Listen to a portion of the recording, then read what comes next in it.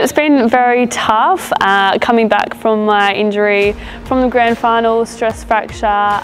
It's been full of lots of different types of activities. Emily and I have been doing lots of boxing, and I've been swimming a lot. I've been on the bike, I've been on the cross trainer, starting to run and be on court again, so it's been pretty exciting.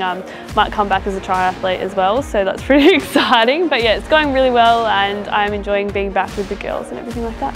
Yeah, it is a small group, so some sessions we only have, I think there's like 5 or 6 of us. So we get to work on little things that when you're in a big group you don't actually get that really one-on-one time with Simone and Sherelle and Di and things like that. Kaylee and Rubes and all the girls, squad members and everything like that, they've been amazing, and Kaylee just slips right in and it's like she's been a Victorian all along. So it's really good to see her thriving in this environment, and yeah, I think she looks great in a navy dress too.